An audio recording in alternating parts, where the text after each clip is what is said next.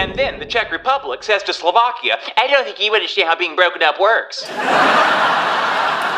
You believe that? You think that the Czech Republic would try to hold on to what it had, given that it's not as young as it used to be? And I don't see any other countries lining up to invade its southern borders. I'm gonna kill him.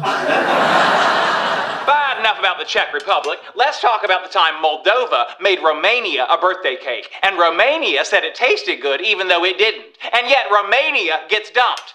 I'll pause here while you mull that one over. I know, right?